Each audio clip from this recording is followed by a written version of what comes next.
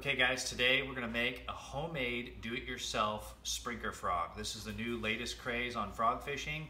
They're hard to get, they're always sold out. I'm gonna show you how to make one. This is the stuff that we're gonna start with. I've watched a lot of YouTube videos on this and some of them are really clunky, kind of gimmicky. I've come up with a way that's a very smooth, simple way to make this. It looks good, it swims good, I've tested it. It sounds pretty close to the smaller Whopper Plopper, not the big one, but the smaller one. So I'm gonna show you the best parts to use and the simplest way to make this. So first what you're gonna need are the large CPS from Owner. These are the centering pin springs. Then you're gonna need a frog. Now, if you're gonna buy a frog to make a Sprinker Frog out of, I would recommend the Spro Shad series because it has the holes directly out the back versus the one that has them split out the side, okay? So with the ones out the back, you're gonna end up using the bottom hole. I'll show you how to modify one of these after a while, but this is the kind of frog if you're gonna buy one.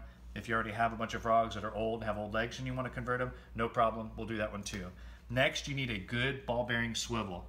I've taken the split rings out because I want the shortest possible profile back here. I don't want anything too clunky, too gimmicky, or sticking too far back. I took the split rings out, and so I have just the ball bearing swivel here. Then I've taken one of the centering pin springs out, and then you're gonna want a paper clip, a swim bait for your trailer. I've tested various swim baits. The one that I think works the best, that gives you the most plopping sound, is the Gambler swim bait, and I'll show you how we're gonna cut that. So there's the springs that I bought, or the barrel swivels that I bought, a razor blade to cut the swim bait, and then we'll get started. So the first thing you're gonna wanna do is get a paper clip. So I open the paper clip up, I pick the big side, and the little hole where your split ring came out of, I'm just gonna stick that right through there, okay? Then I'm going to cut the rest of this off, okay? Cut it off just like that. Now what I wanna do is I wanna hold the paper clip and I wanna start twisting. I wanna get a nice good twist on there. You wanna leave it big enough loop at here, back here in the back, you have a big enough loop so that your swivel isn't pinched. Nice good movement there, okay? So then once you fold that over, I'll give it a good couple, 2 or 3 twists, probably 2 at the most, like so, okay? You see I still have a nice, pretty good sized loop there. Now, I wanna pinch these two back together just a little bit. Sometimes you can use your needle nose pliers and pinch them back together, and then I'm gonna stick them through the bottom of the 2 holes. What I found with the way these swim, and I'll explain this now, what I found is if your hole is too high on the frog where your swim bait is, the swim bait just flaps on the surface. If you get it down lower where the angle's lower, it rides up and then it starts spinning and it gives you that Whopper Plopper type sound that everybody's looking for. So now that I have this paper clip here, I pinch it together and I stick it through the bottom hole. And now you're basically gonna use your hands to kind of feel where that pin is, where the tip of that paper clip is, and then you're gonna bend it over. So I just take it and bend it that way, and then I bend it this way, and we're all set. So inside the frog, this is bent. You can't see inside the frog, but it basically opens up like that, and you can even do it a little bit more. You don't want to cut the angle of your paper clip. You actually don't want to cut it too long, because then when you start to open it up, it'll start trying to poke out the side. So you just want a small amount in there.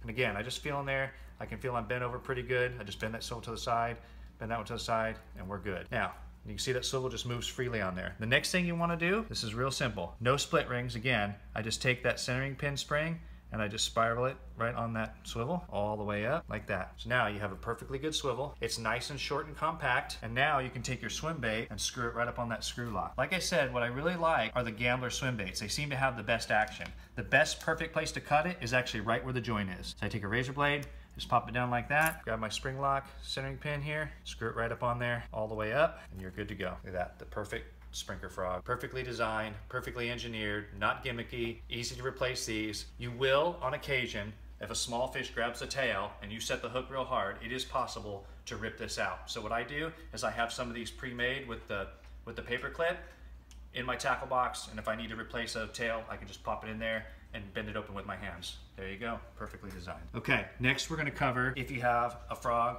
that has legs out the back or out the sides instead of down the bottom. So I get a pair of scissors and I cut these off pretty close. I leave a little bit there. Get a frog just like that. Okay, the next thing we wanna do, if you're gonna use a standard frog, cut the legs real tight, like we said, then take a nail and poke in towards the bottom, all the way into the frog, like that.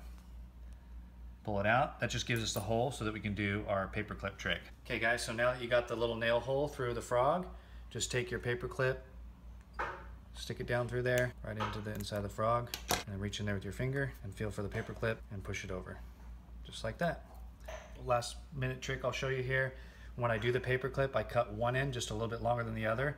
That way when it's twisted up inside there, I can feel the long one. Otherwise you're just bending both of them, which would probably work okay. I prefer to split them apart like that. And that's how you make a do-it-yourself Sprinker Frog.